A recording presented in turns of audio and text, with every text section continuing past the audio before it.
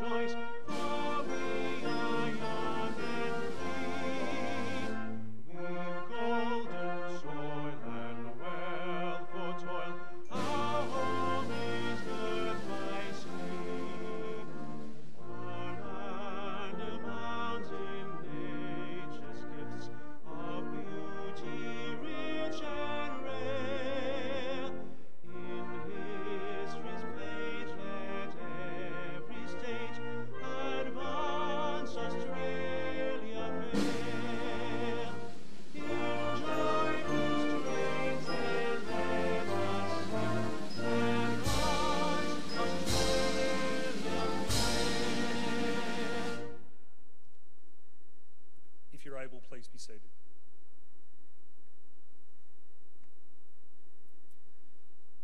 The Australian War Memorial was the vision of Charles Bean, Australia's First World War official historian.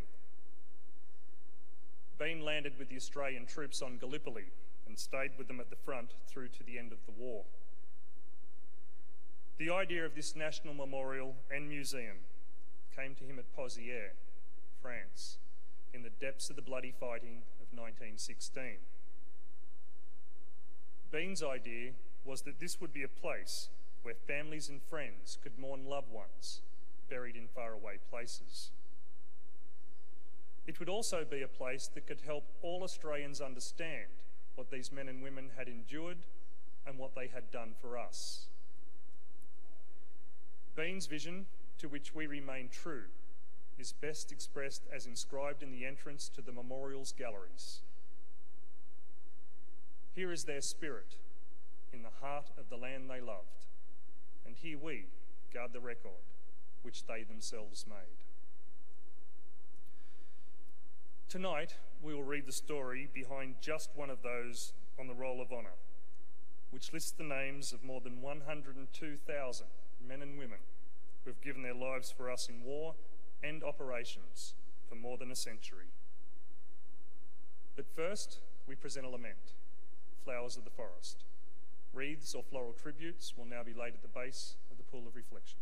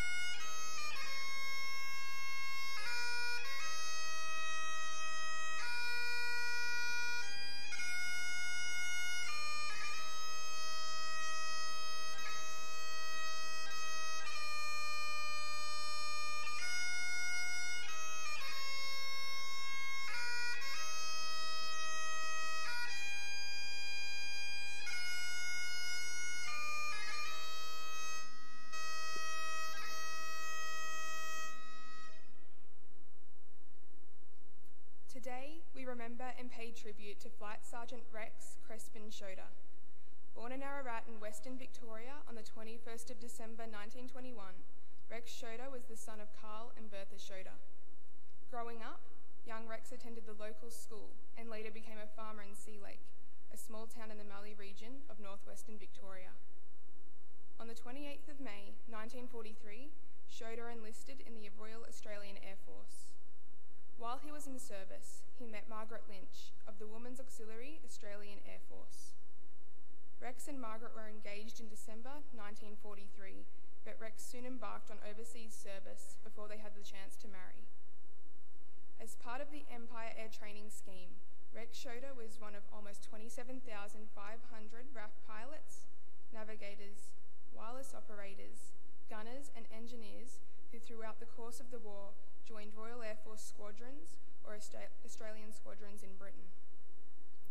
Schodde had been training as an air gunner. After his arrival in Britain, he undertook further training before being posted to number 460 Squadron, Royal Australian Air Force. Number 460 Squadron would become the most highly decorated Australian squadron in Bomber Command, and the squadron that suffered the highest casualties. Flying twin-engined Vickers Swellington's medium bombers and in the 4-engined Avro Lancaster heavy bomber, the squadron lost over 1,000 men, Australians, British, Canadians, New Zealanders, and South Africans. Almost 600 Australians from 460 Squadron are listed here on the Roll of Honour. On the morning of the 19th of March 1945, 22 Lancasters from 460 Squadron took part in a raid on Hanau, Germany. On their return from the mission, low cloud cover reduced visibility over home airfields of the Bomber Command Squadrons in Lincolnshire, England. The Lancaster in which Schodde was the tail gunner was being home to RAF Kelston Airfield, only a few kilometres from 460 Squadron's home at Binbrook, when it crashed into high ground while making its approach toward the runway. Schodde and all 6 of his crewmates were killed: Pilot Officer Geoffrey Brown, Flight Sergeant Llewellyn Grant, Warrant Officer George McBride, Flight Sergeant Jack Stacey, Warrant Officer Alexander Moss, and British Airman Sergeant Jack David. Rex Schodde was 23 years old. The Australian members of the crew were recovered from the crash and buried side by side in the RAF plot at Cambridge City Cemetery. Rex Schodde's name is listed on the Roll of Honour on my left, among almost 40,000 Australians who died while serving in the Second World War. A photograph on his headstone is displayed beside the pool of reflection. This is but one of the many stories of service and sacrifice told here at the Australian War Memorial. We now remember Flight Sergeant Rex Crispin Schodde, who gave his life for us, for our freedoms, and in hope of a better world.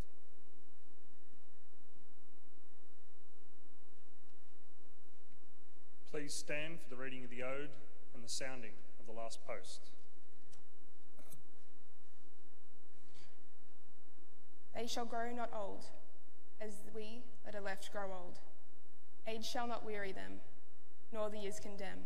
At the going down of the sun and in the morning, we will remember them. We will remember them.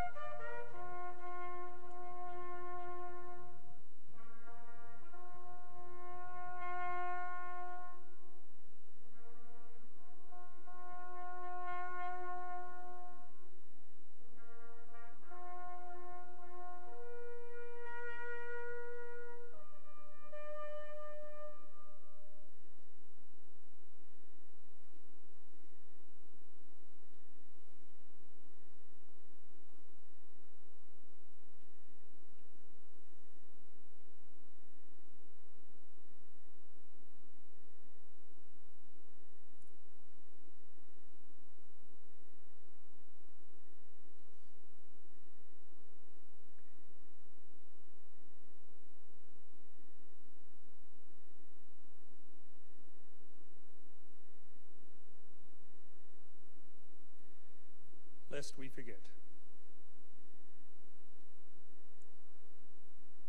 We leave you this evening with the words of the memorial's founder, Charles Bean.